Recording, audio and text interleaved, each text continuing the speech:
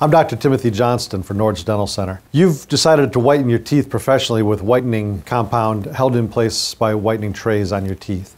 That's one of 3 ways to whiten. I'm sure that when you were in the office, you were given a choice of how to handle this. The first way is the simple white strips. You buy those in any pharmacy or grocery store these days. That's a Crest product. And actually it works pretty well, especially on younger teeth. If you're under 30 years old, you might have wanted to try that first because it works fairly decently if you're committed to wearing them. The other method on the other side would be chair whitening, where you sit in the chair and have the dental team actually spend 2 or 3 hours whitening your teeth. But my office doesn't even offer that anymore because, quite frankly, it's so expensive.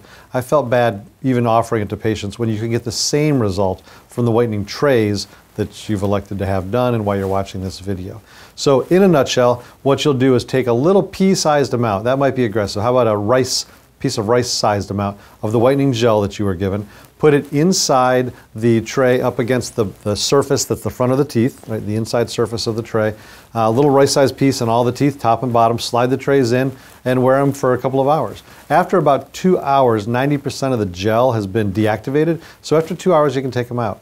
If you wear them all night because you're sleeping in them, it's totally fine. 90% of the work is done those first 2 hours and then it's just sitting there. Some people do find that to cause a little bit more sensitivity, and if that happens, then don't sleep in them anymore. But other than sensitivity, there's no real harm being done. The most common question I have asked of me is this going to damage my teeth? No, it's not. I mean, we're dentists. We don't do things that would damage your teeth on purpose, clearly. What it does is it simply soaks in through the enamel and removes some of the deep stains that have been accumulating over your lifetime. It's very effective. The chemical that does this is carbamide peroxide, which breaks down into high-intensity hydrogen peroxide. But it works, and it works quite well. Typically, people are going to wear these for their 2 hours a night for up to about 2 weeks, or you can even space it out. If your teeth are hypersensitive, you want to go every second night or every third night, it's still about 15 treatments till you get to the desired whiteness you're looking for. After that, the color fastness of it is pretty good. You might want to touch it up by wearing it one session, a 2-hour session, every 6 months or a year. If you start to run out of gel, just give us a call. We've got more in the office. We can get you. My suggestion is keep the extra gel in the fridge. It can go for years in the fridge and not degrade. Out in the room temperature in a hot car, it doesn't last as long.